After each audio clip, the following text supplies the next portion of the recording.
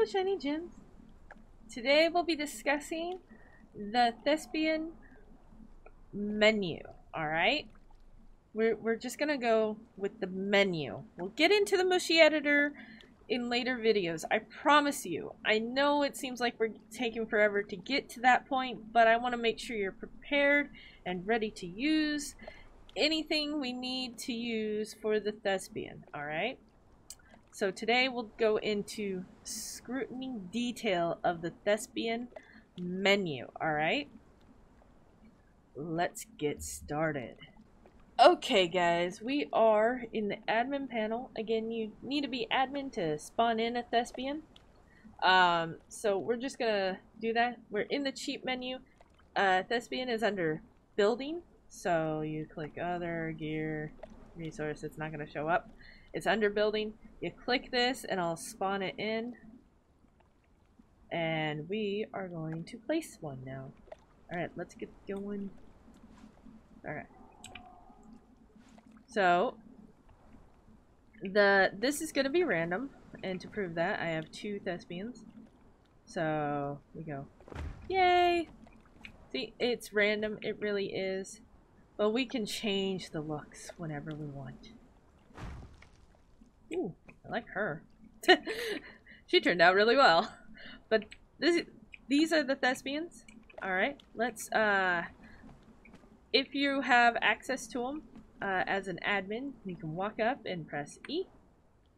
Or hold E, actually. It's not... Come on, E. There we go. Pressing E works too. You can hold E. I was hitting this block here behind him. First and foremost, name. We'll name him Jason. Okay. Does he have a profession? Well, in this case, we're gonna say he's a quest giver, okay? For now, we'll leave him as a regular, but let's go through these options, okay? Again, you can change the name, you can change this, but we're gonna say quest giver for later videos, okay? Regular just allows easy access to this menu, and it just looks cool. If you want to leave him just regularly standing there and calling it good and he needs nothing to do, there you go. You can do a banker. Let's hit apply. Go close. Alright, I'm gonna go walk up here, and there's the banker. You can, with the banker system, you can deposit, withdraw, any funds, you can reset transaction logs, so on and so forth. Okay, that's the banker. Okay, so now that he has instead of regular, he's a banker right now. You have to hold E, and you want to hit edit. You can pick him up because he is technically a building piece. You can remove him, force placing ownership, and force ownership. Alright, so edit. We discussed these 2 merchants in an earlier video. You can go back and watch those.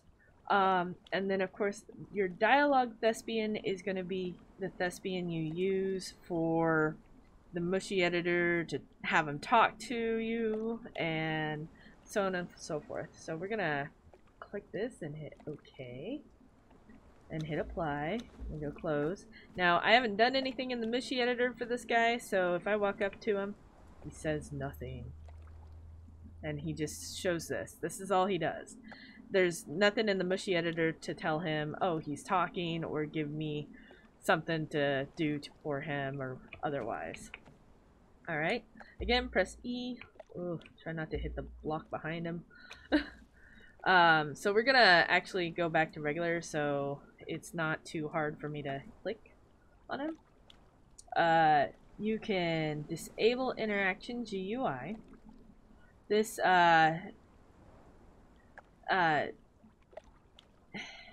it's, I don't use it very often. We'll just put it that way. Does this Thespian show that it can be interacted with? I'd rather it not be disabled. We'll put it that way. It should not be disabled, especially if it's interactive. Okay, so, but if we disable it because it's just a regular person, we hit apply, the UI just doesn't show up.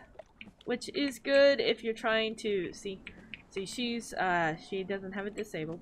It's good if, you're just placing a person and it's just there for decoration. It's really good for that. But otherwise, I don't recommend it being disabled. I really don't. Allow clan members to configure this Thespian. I usually have it checked because if you have an admin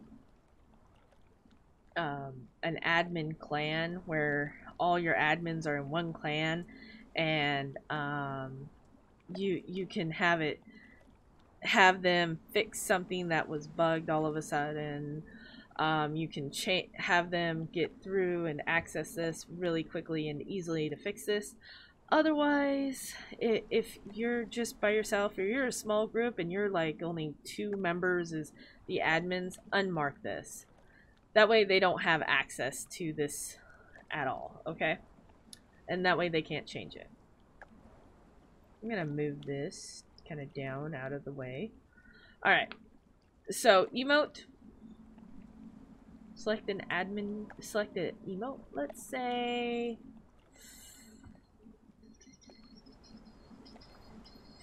let's have him do the warrior dance, is what I call this. You selected. Okay. And we hit apply. And then we go close. And he's dancing. Woohoo! Alright, you can of course slow down this by half, we'll say, or close to half, hit apply. See? And or speed it up. Let's say by 2 times. Apply. he can be very, very, very fast. Get this back to 1. Close to it. There we go. You can also go back and hit none and call it good and hit apply. That didn't work. None. You selected. Apply. There you go. Next is administrative locked animation locked position. So in this say he's waving. You selected. Say he's waving. That helps, okay? You can lock the position, let's say at like 1, okay? Locked position. When less than 0, this Thespian will be locked into that position of the animation. So 0, apply. So 0 means not locked. Let's say 2, apply. Alright, 1. Let's say 5. Alright, see, 0. Hit apply. Okay, there's that. Okay, equipment. Use kit. So if you guys remember, we could how to create kits. You can hit use kit, and if you had a kit that had a specific amount of gear in it, you could use that. Okay, so we'll just hit armor, hit apply. Hold on, let's have him stop with the waving. You selected, hit apply. Alright, make sure you say use kit equipment, and we hit apply. The guy has a long sword and a shield now. Close this off so you can see that. Again, you know how to create kits. Just go back to an earlier video and it'll work that way. Alright, let's get back in here. You can also go to character editor. So here's your guy. Mine's a little wonky because of the fact that well, A, it's raining, so that's the droplets there. And B, I am using Age of Calamitous. It doesn't quite fit. Age of Calamitous colors and stuff don't really work in Mushy Editor, or, well, just in this Pippi screen here very well. Kind of to prove that, let's go with this with yellow. Yeah, we're just gonna make him look crazy. Okay, we're just gonna make him look like insane. Okay, so see these green eyes? You can't see them here. And it's just because it's not supported all that well. It uses a green screen in the background here, so green is probably not going to be your favorite, your friend. Green is probably not your friend. Or at least that bright fluorescent green. And these fluorescent colors. Here. Ah, red worked, blue worked. There you go. But green, not so much your friend, okay? That bright green is just not your friend. Alright. You can hit apply, close, and you can see his changed colors appearance. You can use the equipment editor instead and just go doink. Make sure these are the right ones because it's a pain to use the wrong ones. And of course you can use the weapons. I don't have a weapon. We'll give him the head. And you can hit apply. You can load from storage, which means you can save as well. So if you save the current system and say it's what is it, the infantry, infantry, infantry, just armor, and then we say create or update. There you go. Then you can close, and then you get to keep it. This is just like skins is a good way of thinking of that. And then hit apply. And make sure to uncheck the kit if you were using the kit. Hit apply. There you go. There's the infantry, whatnot, and then we can go over here. We'll have her use the armor kit that he had on. There we go. We'll hide her UI. There you go. See? Now you got a decorative girl here and a quest giver standing right next to her. Alright, let's keep going. Ugh, always clicking that thing, huh? Edit. Alright. That is the equipment editor. You can have like 4 or 5 different layouts if you would like. We can load from storage. Let's go with medium. Load. And voila. Hit apply. And you switched into that. Now if we go back to the equipment editor and say we wanted layout 1, we have to hit apply again to hit that. But that way you have like several layouts ready to go whenever you want to change. Like once a week you change the guys' outfits just to make it more realistic for some reason or another. Alright, we are not going to click this. This is the Launch Mushy editor. We will get to that. I promise you. This video is just discussing this entire panel here. Alright, so head tracking, pretty obvious. It tracks the head or doesn't. Looks at the player or doesn't, basically. Voice actor. You got like several people's voice actor. It's great. I like it. Okay, choose your actors if you wish. You got Ian. No voice, Ian, contrast, Alex, and I will slaughter that name, so I will not say it, and I do apologize for not saying it because we have epic voice actors. So we'll use that voice actor, hit apply, close, so when we walk up, whoops, let's use dialogue, hit apply, close.